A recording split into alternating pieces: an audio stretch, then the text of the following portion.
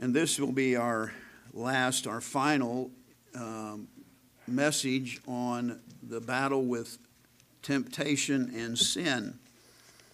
And so we have spent 2 Wednesday nights dealing with the spiritual warfare. And I'm probably not as good a Christian as you folks are. And I battle a lot. And I started battling when I was very young. I got saved at the age of 5. And at the age of 6, or shortly after I got saved, a friend of mine introduced me to a sin that became an addiction in my life. You know, all sin is addictive. You know, lying's addictive.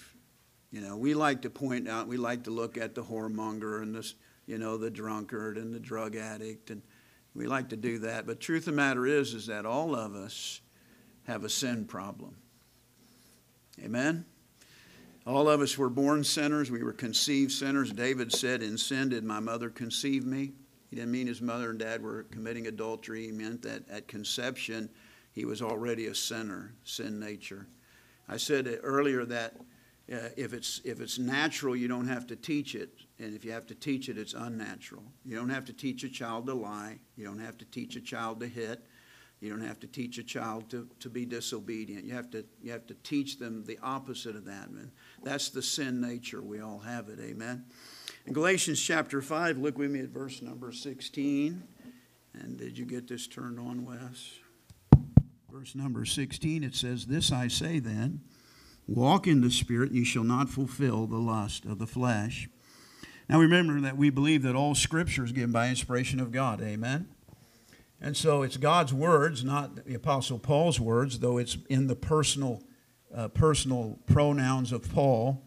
I beseech you, then I say. But we know it's inspired by God. And God wanted to send us a message, amen? And that message is that we should walk in the Spirit so we'll not fulfill the lust of the flesh. So that lust of the flesh is an interesting term that we need to pay attention to. The little word lust is a word that is in the Bible. And it's a word that we all should be familiar with because we all have it. Lust means to desire after something, to have a strong desire. And wicked lust means to lust after something that is inappropriate to lust after. Amen? It's inappropriate for me to lust after liquor. It's inappropriate for me to lust after a woman who's not my wife. It's inappropriate for me to lust after deception, lying.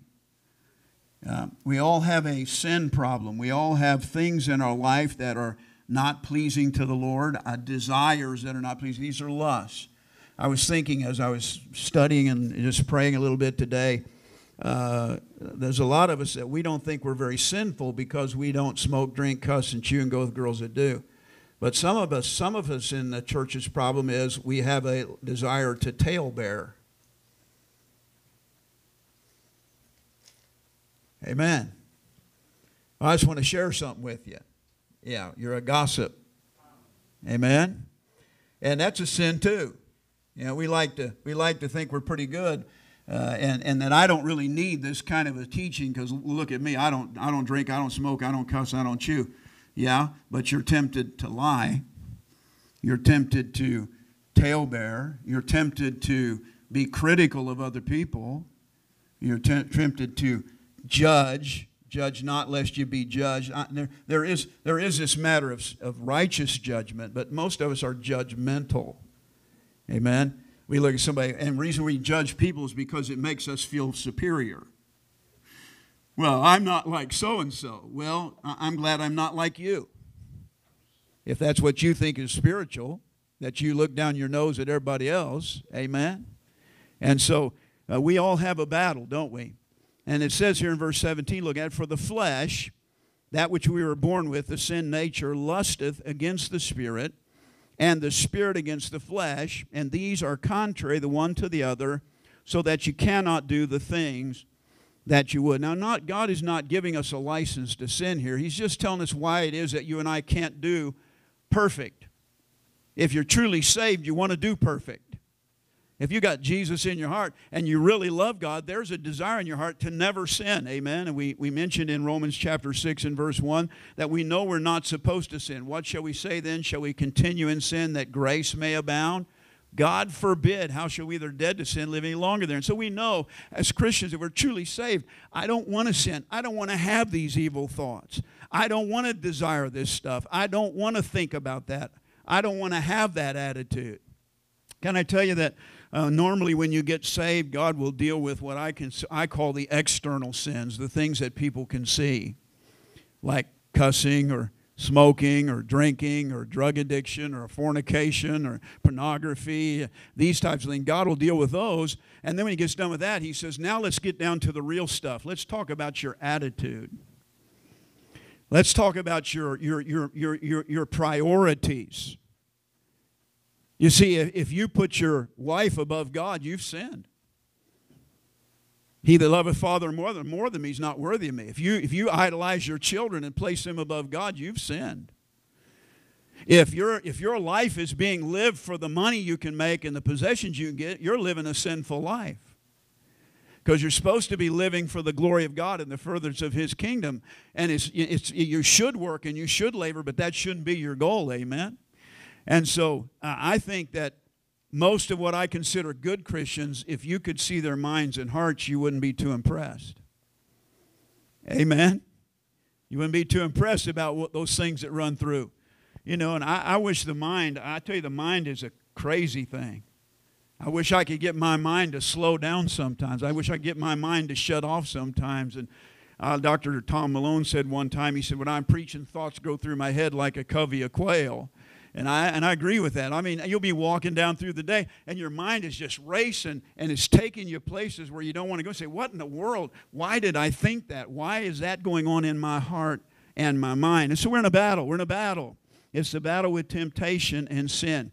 As we've said, it's a fact of life. And we said also that we need to understand that it is not a sin to be tempted. And many Christians are defeated because they have a sin nature and they think this sin nature makes them a bad person. Well, we are bad people, but when you're saved, that sin nature does not make you bad because you're tempted. You're not bad because you're tempted. We're tempted because we have a sin nature, and we can be tempted, but because we're tempted doesn't mean we're sinful. Amen? And we talked about that. Jesus was tempted in all points like we are, yet without sin. It only becomes sin when you act upon the temptation. James chapter 1 says, every man is tempted when he's drawn away of his own lust and enticed. When lust hath conceived, it bringeth forth sin. It's the conception of it. It's the moment that the act takes place. So if I'm walking down the street today, and I see something that somebody has, and it's out there where I can steal it, and the thought goes through my head, hey, I want that, I'm going to take it. Well, I know that's wrong, right? And it's a sin. But that temptation is there. And it's not sin because I'm tempted. I'd sin when I go and take it. The act of stealing it is the sin. The act of actually fornicating would be the sin. Amen? Now, I want to tell you this. You want to try to reduce temptation in your life. That's one of the things you want to do. You want to try to reduce temptation. How do you do that? Well, I'll give you some tools tonight to try to help you reduce temptation. One of the things you need to do is you need to stay away from places where temptation is. You know, it's pretty simple. If temptation's on the TV, shut the TV off. I got rid of TV in my life because the stuff on TV was causing me to think things I shouldn't be thinking. And it doesn't bother you that way, that's fine. But it did me, so I recognized the temptation, said I got to get this out of my life. You know, if going to a certain place, I love sports, but sports was my God. And so I had to pull clear out of sports. I turned football clear off. And for 25 years, I never watched a football game. Why? Because it was a God in my life. It took my time. It controlled me. It took control of me. I couldn't control myself, you know. And some people are TV addicts. Turn the TV on, it controls you, and you don't control yourself. How you know, Brother Houston? Because you sit there for 3 hours and don't even know you wasted 3 hours. It's controlling you. Amen. And there's lots of things, and I don't know what your area of battle is. Maybe it's jealousy, you know. A lot of people don't like the way they look, so they're jealous of somebody they think looks better. A lot of people are covetous. They don't like the things they have. I don't have as nice a house as she has. I don't have as nice a car as they have. I don't have this. Those are all sins, amen? And we want to make it like, well, they're not as bad as these other sins. I want to say something to you. I do believe there are some sins that are extremely, extremely disgusting in God's mind. I think homosexuality is one of those. I think pedophilia is one of those. I think they're very disgusting in God's mind. But God doesn't say that He condones those other sins less than He condones those sins. Amen? Sin is sin with God. Amen? All liars shall have their part laid in front of them. The unbelieving and the fearful are going to go to hell. Those aren't real bad sins, are they? Unbelieving? In our minds, those aren't real bad sins, are they? Fearful? Whoremongers, idolaters, sorcerers, murderers, yeah, those ought to go to hell. And all liars, amen? So God says, look, you don't understand there. I do not like any sin in your life. I want you to be holy like I'm holy. I want you to be perfect. Well, we're not, and here's the reason why, because of this battle. And so, what I'm going to say, what I said there was, it's not a sin to be tempted. All of us as Christians, none of us are exempt from this battle. The battle with temptation and sin. We said last week the failure to win this battle has some consequences. Number one, there's reaping what you sow. Galatians 6, 7, 8. Be not deceived, God is not mocked whatsoever man soweth. That's one of the consequences. You can't go out and rob a liquor store and then expect God to let you get by with the consequences. Any more than you can lie and expect God to let you get by without some consequences. Once you say something about reaping what you sow, you don't always reap on the same day you sow. But it's going to catch up with you, amen? There's going to be a day when you're going to look back and say, I'm paying for that. You reap more than you sow. My grandfather was a farmer. He put one corn of wheat in the ground. He got back a whole head full. David committed sin with Bathsheba. He paid fourfold. That's the law of reaping and sowing. You reap in like kind. David committed adultery, and his son Amnon raped his sister, and Absalom went in to David's concubines. Abraham lied about Sarah, and Isaac lied about Rebekah. Those things happen. So there's reaping. There's reaping. If the only thing that reaping is the memory, that's enough. That's enough torment. That's enough paying. I'm 61 years old, and I still am reaping the memory of decisions I made. I will never stop reaping those until I die. Pretty high price to pay for a little bit of fun, to have to continue to live with it. In many cases, in some people's lives, they have a physical reminder every day of their life of something they did, and God wants you to have victory over that, but that's a part of the reaping what you sow. And then there's God's chastisement. Amen?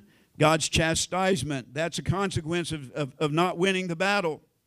I can go out here tonight, right now. I can go out here and get a fifth of whiskey and get drunk. I can go over and rob a store somewhere. I can go find some woman and commit adultery. But you know what? The consequence is that God's going to chasten me. I'm not going to get by with it. It's not going to get by with it. What if you don't get caught by the law? That doesn't mean God hadn't caught you. I mean, God isn't chastening you. I really believe God's greatest chastening tool is guilt. How many of you like to feel guilty? How many of you like to have peace and happiness in your life and contentment and joy? How many of you like your mind and your heart troubled? And that's what sin does to you, man. And one of the greatest things that sin does is robs you of your joy. When David committed that sin with Bathsheba, he prayed and asked God to forgive him. He said, I have sinned against you. He said, restore unto me the joy of thy salvation and heal the bones which thou hast broken. I don't think God literally went down and broke his bones. David was so miserable in his whole body. His bones ached and his heart was broken and his joy was gone. And he said, God, forgive me. I want my joy back. Amen. The greatest thing that sin does in our life, it robs us of our joy, and then it ruins our testimony. What will David go down as? You mention David, it's almost always Bathsheba. You mention Samson, it's almost always Delilah. All that's good that they did is usually not remembered because they ruined their testimony. I know some great men of God who did great works, and then they messed up, and nobody remembers the great work. All they do remember is their mess up. You know, when Cain killed his brother Abel, God said he put a mark on him. Now, I don't know what that mark is, but here's what I thought one day, and I think God gave it to me, and I preached it to our young people at our Christian school. You know what the mark was? Did you know that everybody living on the face of planet Earth at that time was Cain's relative? You know what he went through life being? The murderer. He had a big old bullseye on him. And everybody was shooting at him. There's that murderer. There's that murderer. There's that murderer. Well, I tell you what, I wish I could go back and redo some things I did in Haven, Kansas. Because when I walk in Haven, Kansas, sometimes people talk about things I don't want them to talk about. Ruin my testimony. Ruin my testimony. Serious thing. The Bible says a good name is rather to be chosen than great riches. And then it causes doubt. We said that 1 John 2:3, hereby we know that we know him if we keep his commandments. If you're not living right, it causes you to doubt, doesn't it? How can I be a Christian and have these thoughts? How can I be a Christian and do these things? And that's why we have to understand the battle. And then it can cause you loss of your life. You know, the Bible talks about the sin unto death.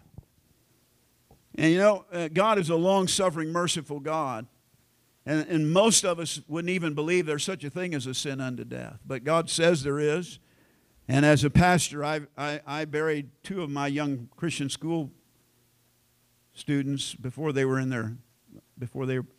out of their 30s. And one of them I didn't talk to, but his dad talked to him, and God was doing something. But one of them came to church 2 weeks before he died, came up and said, "Preacher, I've been away. I know when you get back." Told his mom, if I don't get back right with God, something's going to happen to me. He didn't come back the next Sunday, and that week he was killed head on in a semi hit him. Him and his girlfriend, they went out into eternity.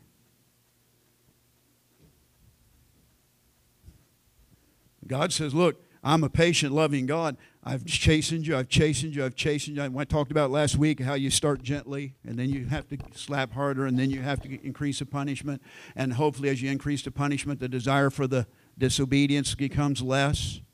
And pretty soon you quit because you say, I don't enjoy doing this anymore. But if you don't quit and you step over the line, God says, that's it. He that being often reproved, the Bible says, hardeneth his neck, shall suddenly be destroyed, and that without remedy.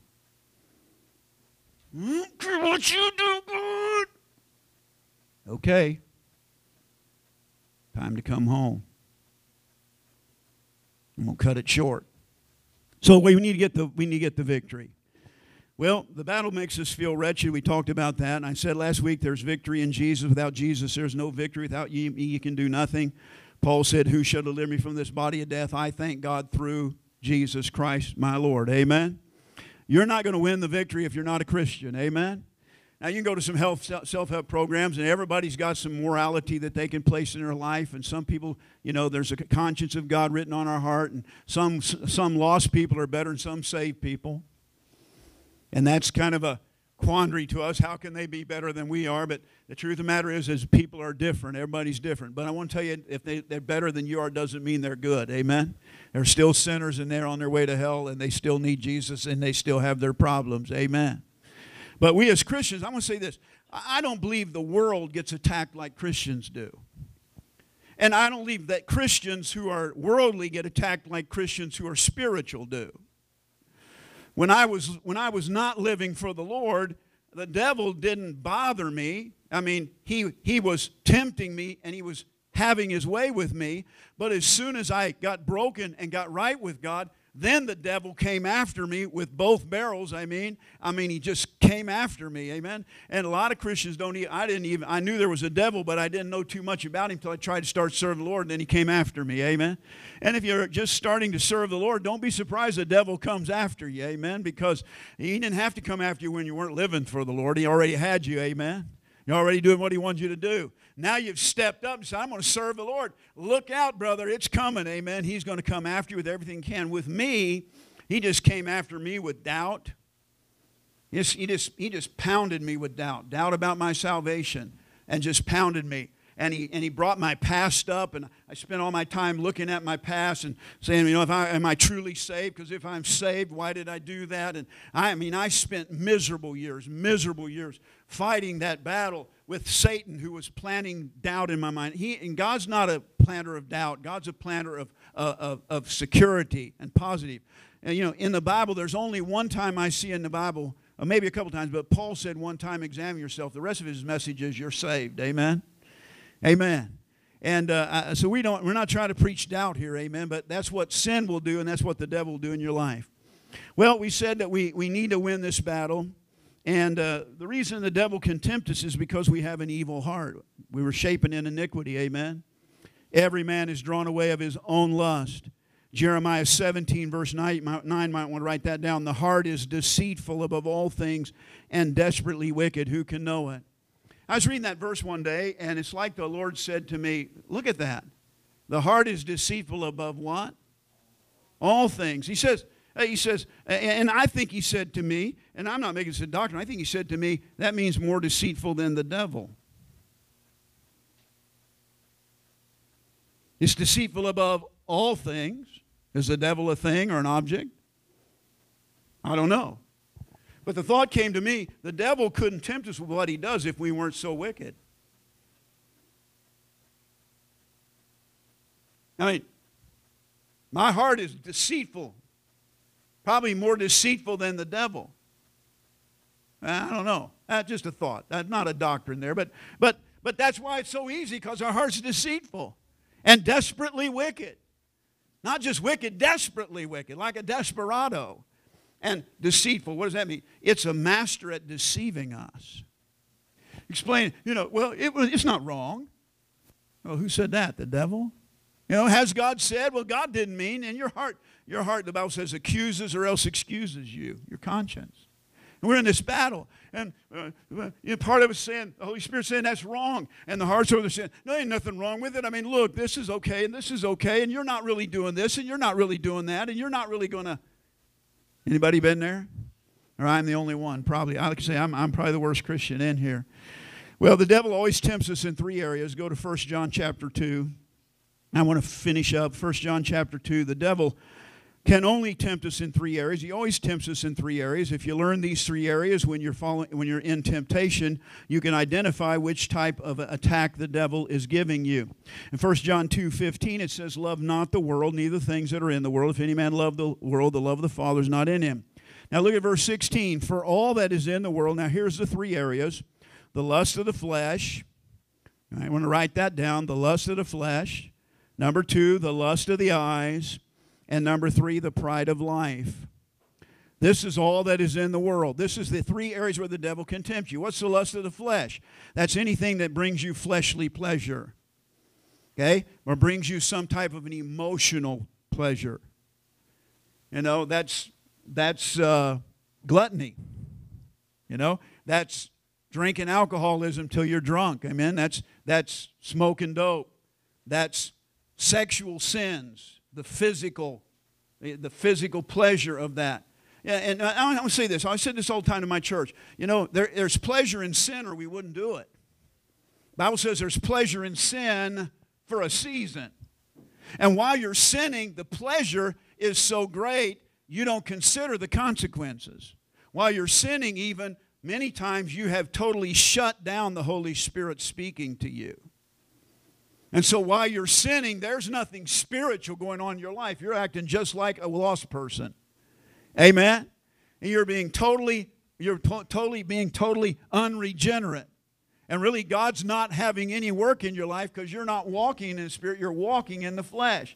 And we can flip into the flesh and into the Spirit and into the flesh and into the Spirit just like that. Just like that. It's amazing. Amen? And I hope that you understand what I'm saying. So the lust of the flesh, physical. The lust of the eyes is any type of desire that comes by looking at something. This would involve mostly things like covetousness, jealousy, which leads you to steal, or leads you to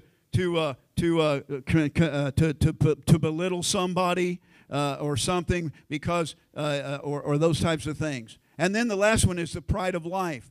And what is the pride of life? The pride of life is anything that tempts you to exalt yourself. We lie a lot because we don't want people to really know what we are. I mean, you ever had people ask some questions, and the truth of the matter is you didn't want to tell them the truth? Sure, we've all been there. And so what do? Tell a lie? What is that? Pride of life. I don't want them to think bad of me. You know, I don't think we ought to have to answer everybody's questions. Amen.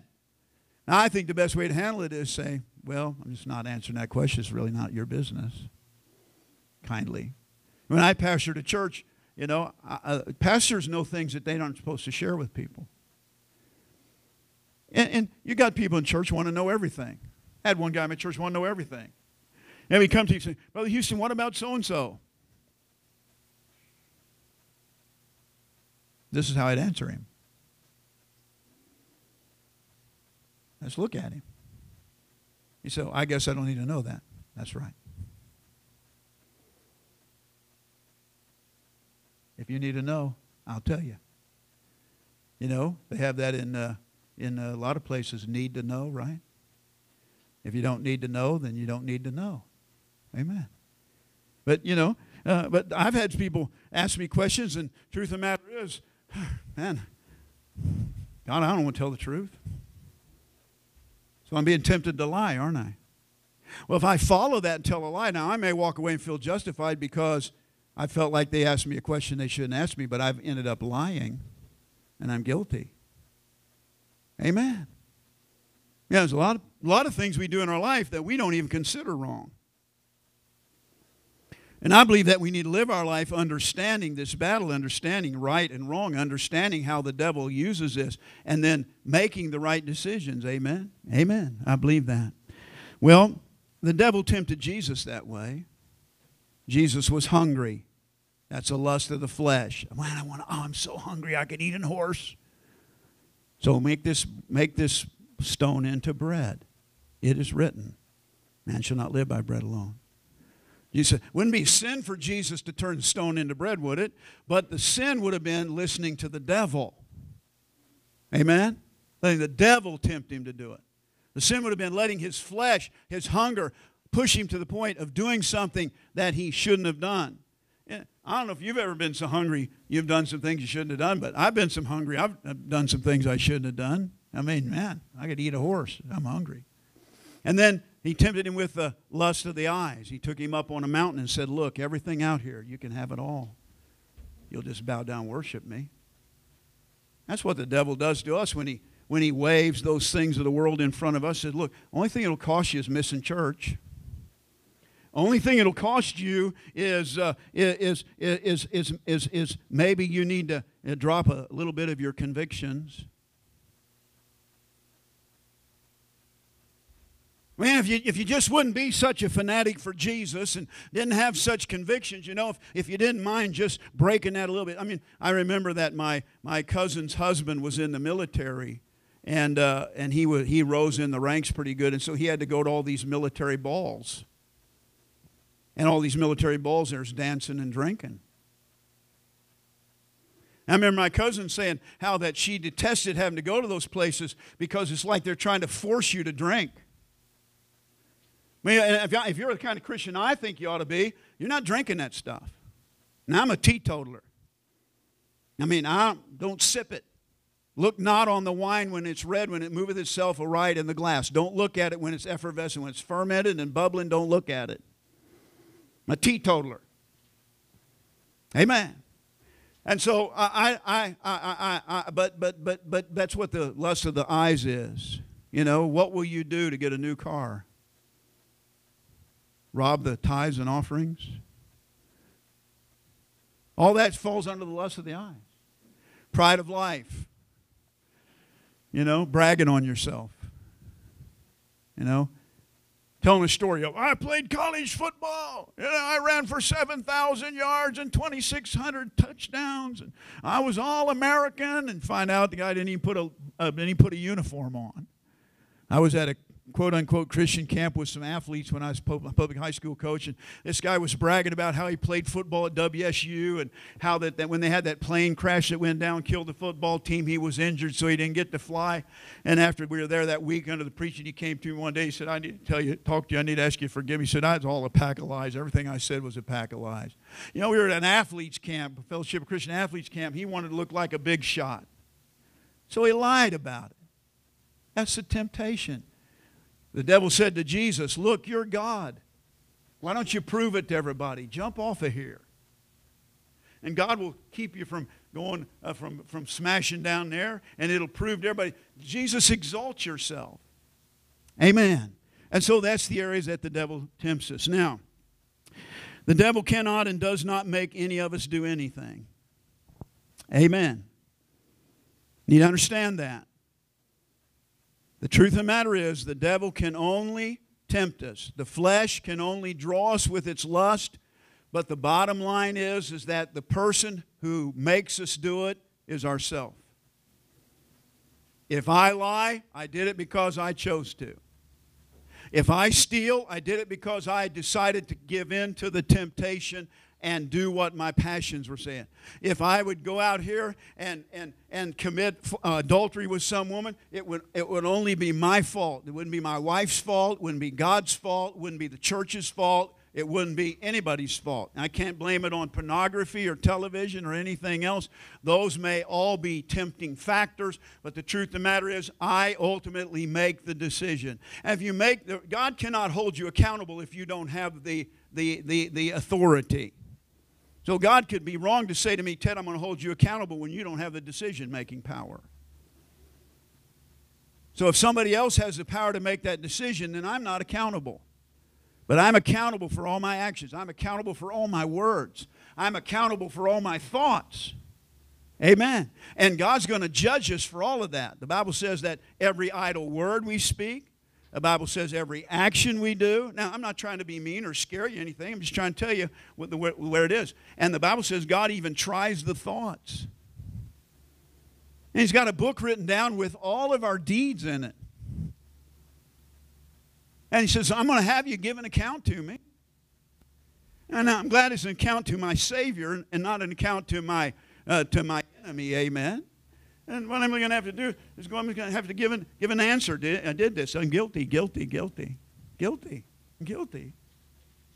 Thank God for your mercy. I think that's one of the reasons we'll fall down at His feet and worship Him, because we will find out how filthy and wretched we were, and we will finally understand how merciful and gracious He was. Amen. And we'll fall at His feet and praise Him, and Thou art worthy, O Lord, to receive glory and honor. And then He's going to wipe away every tear from our eye. Amen. And I believe He can't do that unless He wipes the memory clean. Amen. And then we'll go into eternity. We'll never have another moment, a twinge of guilt or anything. Amen. And that's going to be a wonderful thing. And some people say, well, I don't like that part of Christianity. Well, there's a lot of parts of Christianity I don't like, but that doesn't make Christianity bad. It doesn't make Christianity not true. Amen. And a lot of people say, well, if I don't like something, it's not true. Well, get over it. There's a lot of things I don't like that are true. I don't like the administration we have, but it's true. Amen. I don't like what the Supreme Court did with same-sex marriage, but it's true. It happened. Okay? And so I think a lot of people, we get hung up. Well, how do we win the battle? So 2 Corinthians chapter 10, we looked at it last week very quickly. Turn there, and I'll get done here very quickly. 2 Corinthians chapter 10. I'm going to give you some very practical things now. Maybe you write down these points and write down the verses and go home study them. But 2 Corinthians chapter 10, write down this statement, mental gymnastics. Mental gymnastics. I use this term because here's what the Bible is teaching us here. You and I need to flip our thought processes. It's like I'm going along here and my mind is going this direction and a direction I don't want to go. And I need to flip. I need to do a backflip, and I need to turn around and go the other way. And so I have to do this in my mind. This is where the battle is going on, in the mind. The devil can only plant the thought. He can't. That's what he did to Eve, right? Hey, has God said you can't eat that? Well, God said we can't even touch it. We can't eat it. We can't even look at it. Well, she added, but You know, I think it's a pretty good idea not to look at it. A lot of people condemn her for that. I don't condemn her for that, but I see what the devil was doing. Has God said? Putting a thought in her mind. You're not going to die. He's starting to get stinking thinking, I call it. Amen? God knows the day you eat that up, you're going to be just like He is. And now her mind is being led to say, well, wow, look at that. I mean, maybe I won't die. And maybe God really didn't mean that. And maybe I would be good to take it. And the Bible says she's always good to look at. It was good for food and to make one wise. And she took it. Her mind was being tempted. She's thinking the wrong things. She needed to stop that. Jesus stopped it every time by quoting Scripture. And I'll get to that in a minute. But mental gymnastics. Look at 2 Corinthians 10, verse 3. For though we walk in the flesh, we do not war in the flesh. Verse 4, for the weapons of our warfare are not carnal, but mighty through God to the pulling down of strongholds. It's through God, not us, but God gave us the program. Now he says, verse 5, here it is, casting down imaginations and every high thing that exalted itself against the knowledge of God, and bringing into captivity every what? Thought to the obedience of Christ. Mental gymnastics. So here's what I'm saying. The thought goes through your head. Steal that. You're going to have to change that thinking. You're going to have to take that thought and you're going to have to cast it down. And literally, I've done this physically. When I'm thinking stuff, I've grabbed like this in my head and I've said, I am not thinking of that anymore, and I've cast it on the ground. Now, that's extreme, but it helps me. You don't have to do that. But, you know, I was in a serious battle for my life spiritually. Serious battle. I mean, Satan was after me 24/7. I don't know why, but he was. I told you I knelt in Walmart behind a basket and prayed. I got mad at one of my church members. He did me dirty. You know, hey, look, when preachers are human. When they get hurt, they don't walk around saying, oh, that felt good. It doesn't feel good to them, and they hurt too. They're just like you are. And when they've been mistreated, they got the same thoughts going through their head you do. They're trying to be spiritual, but they're human. I mean, the guy did me dirty. Dirty, I mean really dirty.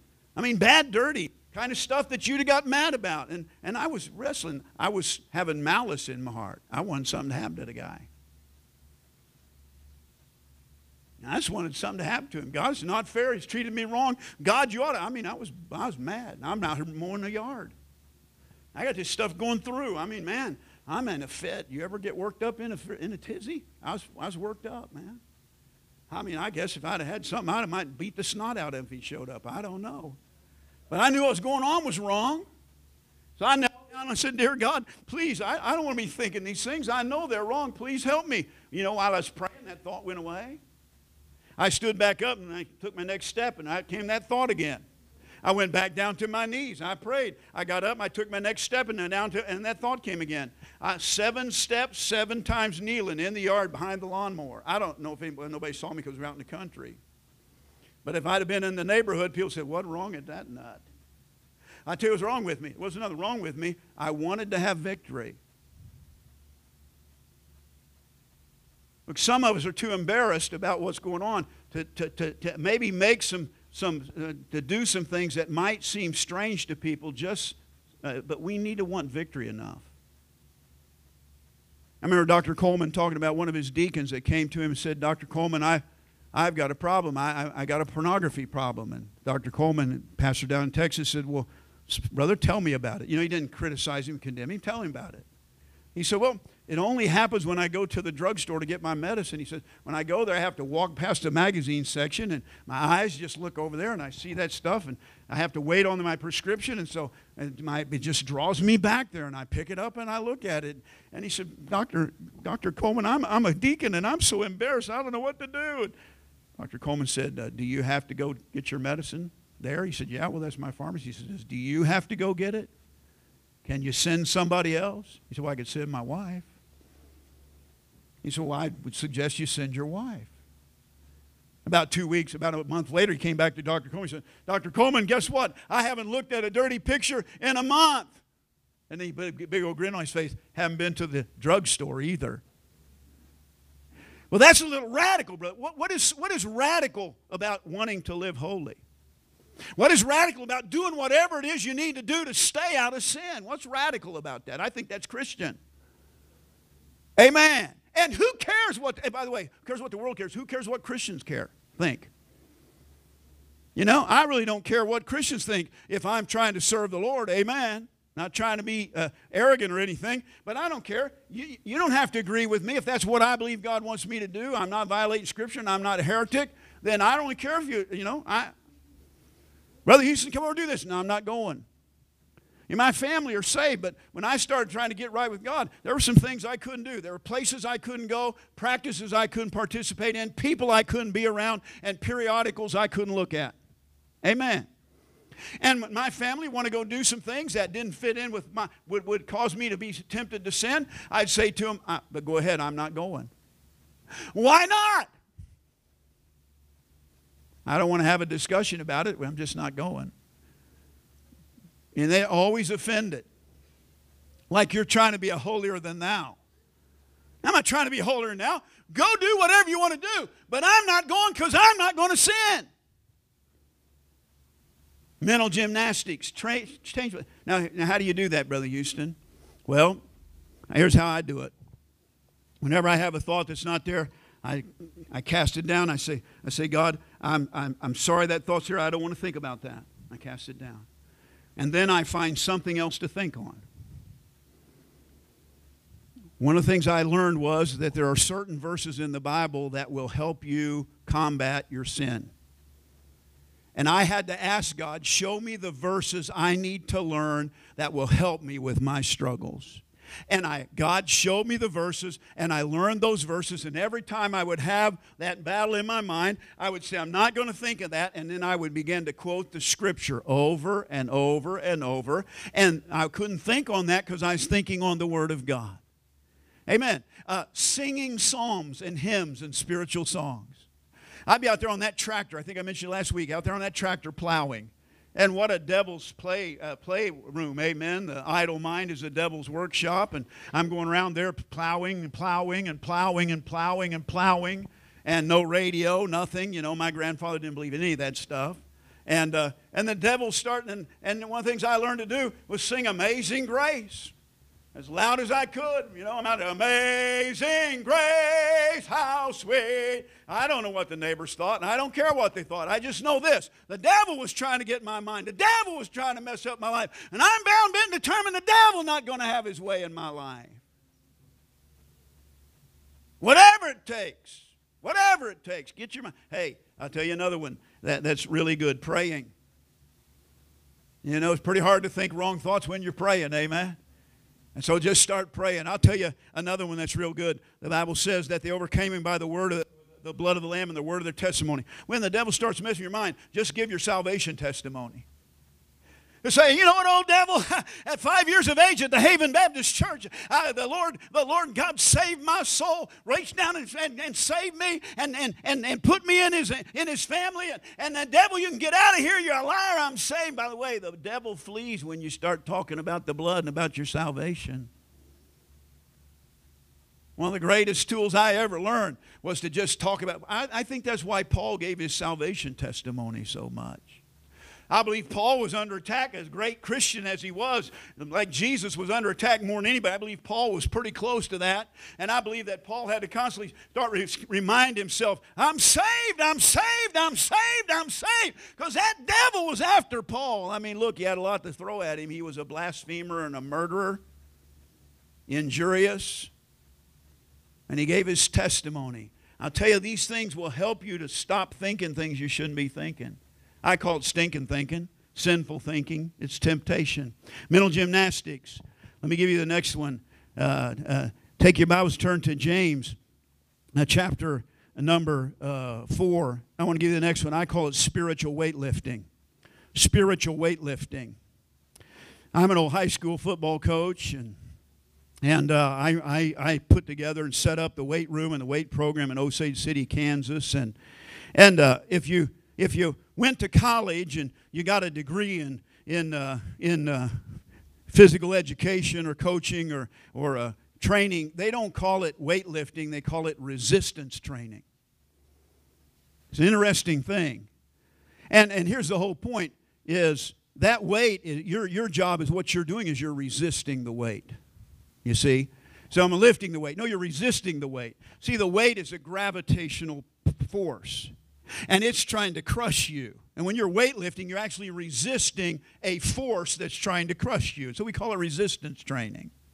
And the Bible teaches us that you and I are supposed to resist the devil. Look at that, what it says there in James chapter number 4 and verse 7. It says, submit yourselves therefore to God, resist the devil, and he will flee from you. 1 Peter 5, 8, 9 tells us we have an enemy, the roaring lion. In verse 9 it says, whom resist steadfast. And so here's one of the things you do. Anytime you see a temptation coming in your life, your job is to resist it, push against it, resist it. Now, I think you understand that term, but here's what I like to teach people. The weight is not going to change. The temptation is never going to change. The devil can only tempt you in those three areas. So he's never going to change his temptation. His tactics can't. But here's what it is. So you and I, when we first start this battle of trying to live sinlessly and get victory over sin, it's so difficult. And we fail so much, we get discouraged and we quit. Because I'm trying, Brother Houston, I'm trying to resist this sin. I'm trying to not curse. I'm trying to not covet. I'm trying to not drink or smoke. I'm trying to not take those drugs. I'm trying to keep my mind pure. But it seems like I just can't win. But the point that you're trying means that you are getting strength. Even if you're failing, if you are trying to resist, you are getting strength. So I illustrate like this. You put 150 pounds on that barbell and you pull it off of there, boom, it just crushes you. But you're giving every air, oh, and somebody takes it off. So you quit. You're never going to do it. But you continue to do that. It comes off, and now, oh, you held it a couple seconds. Now you've held it 6 seconds. Now you've held it 10 seconds. Now you held it, dropped it down to your chest, and you put it up. What happened because you were resisting, even though you were failing, because you were resisting, you were building spiritual muscles. And you keep resisting, pretty soon. You got this temptation pretty soon. One time you resist it and you don't do it. Woo! Hallelujah! Praise the Lord. But the devil ain't through. He's coming back. But guess what? Now I've done it once. I know I can do it again. And now I can do it 3 and 4. And I start resisting. Here's what happens. If you'll work at it long enough and keep after it, you'll get to the place where what used to be a great burden and a great enemy will become easy to resist.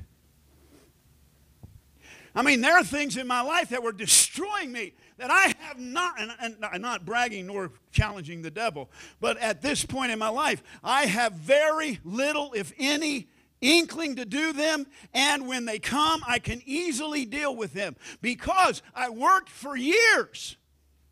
It took me 15 years to get victory over a sin. But I said I'm not quitting. Now, I may fail, but I'm going to get up. The righteous fall 7 times, riseth again. Though they shall fall, they shall not be utterly cast down. God says you're going to fall like learning to ride a bike. Get up and go again. Get up and go again. Get up and go again. Get up and go again. Get up and go on. And don't ever quit.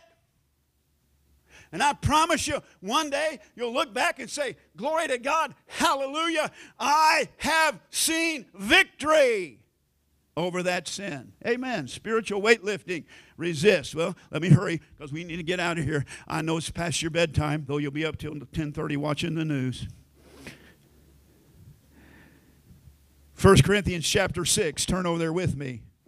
1 Corinthians chapter 6. This word you want to write down is called willpower. Willpower. Willpower. Hate to say this to him, Brother Ken, but the truth of the matter is, you're going to win this victory, they have to have willpower. Amen?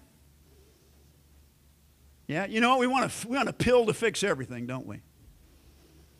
Give me some potion I can drink. Give me some pill. Now, you know what? It's about time some of us decided, I'm going to have some willpower. You know, I got this cancer.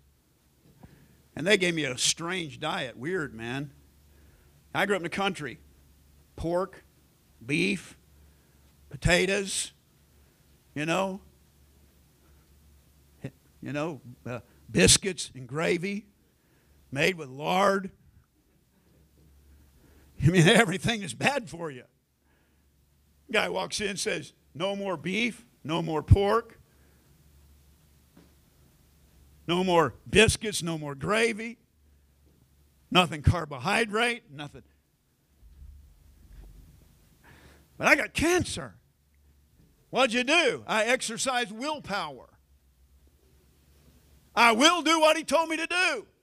I won't do what I'm not supposed to do.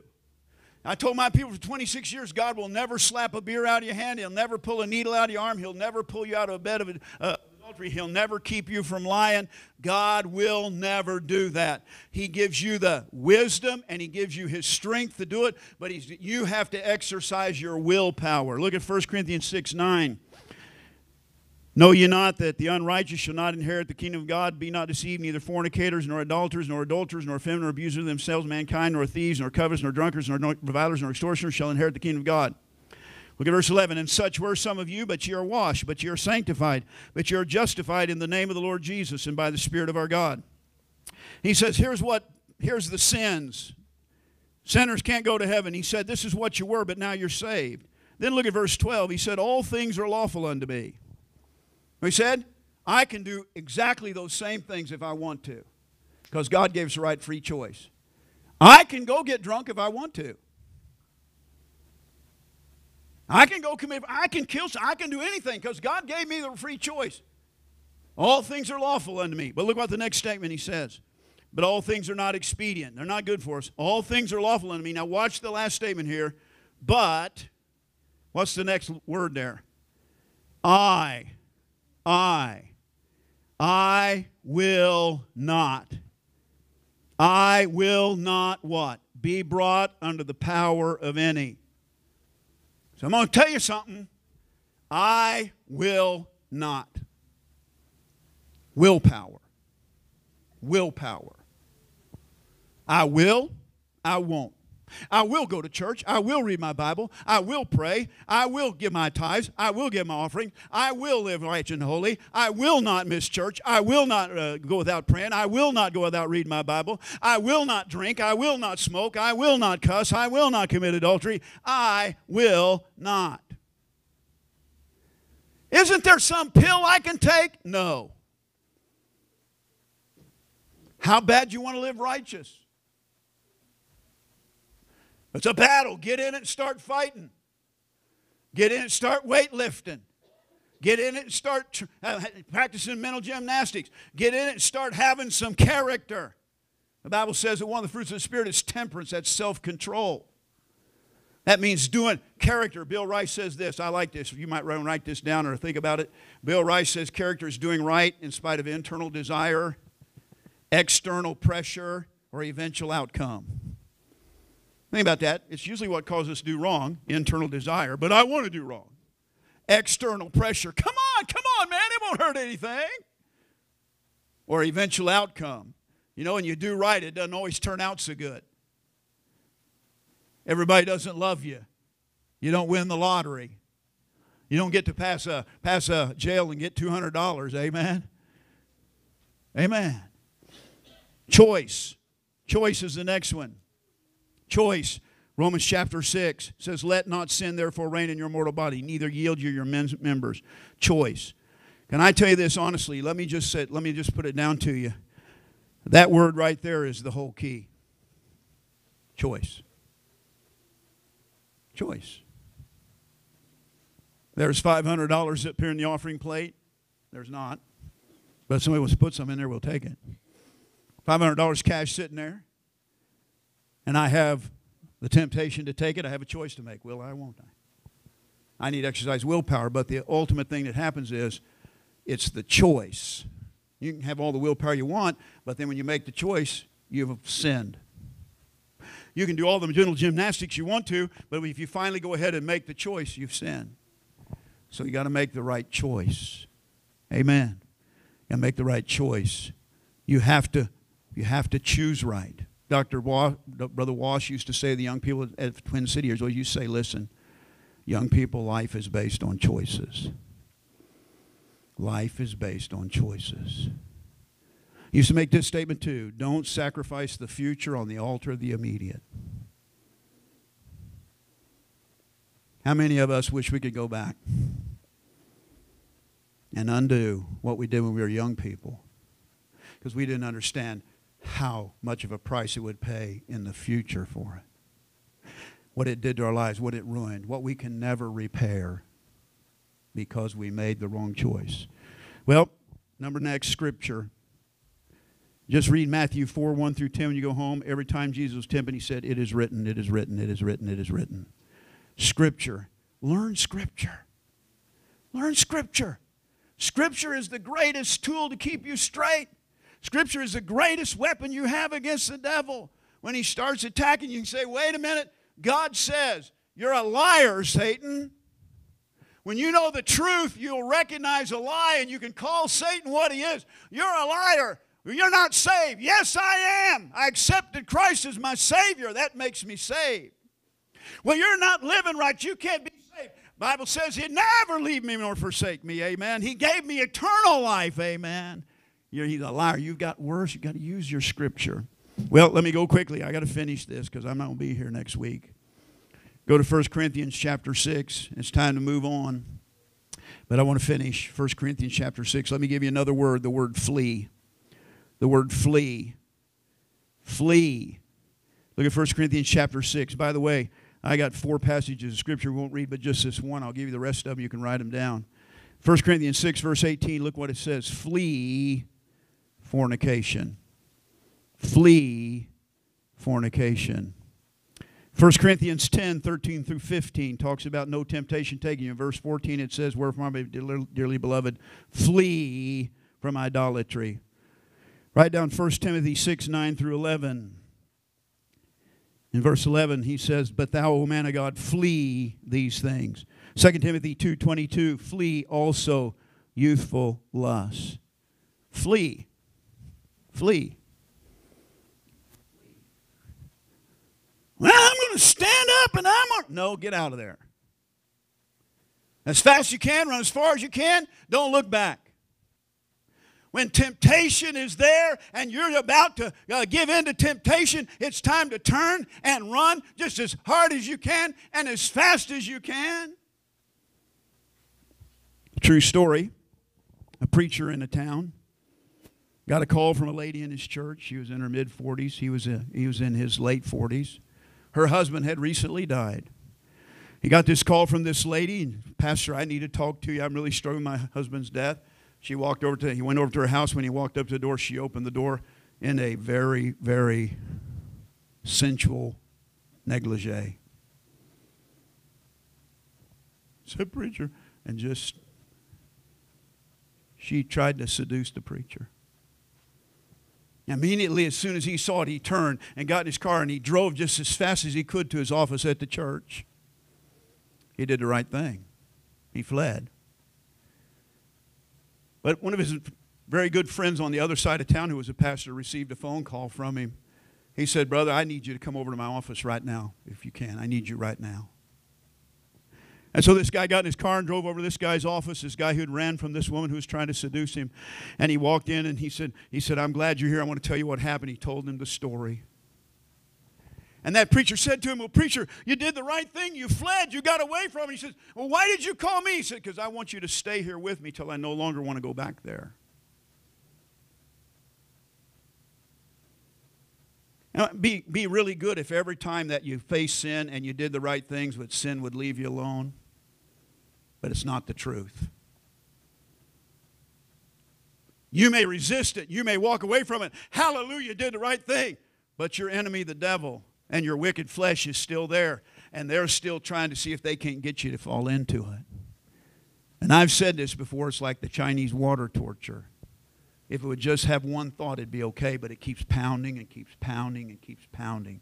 It's like the waves of the ocean. It hits you and you resist it, and then it hits you again and you resist it. You think, how many more times can I deal with this before it succumbs me? We must stand strong in the Lord and the power of His might, and we must continue daily to fight that battle. That's why God says, put on the whole armor of God, that you might be able to stand against the wiles of the devil. We wrestle not against flesh and blood, but against principalities. The devil is out to get us, and that's the only way he can get us is by tempting us and drawing us into sin. And I wish that you have a sin in your life tonight, and I wish you could just one time defeat it and it would go away, but that's probably not going to happen.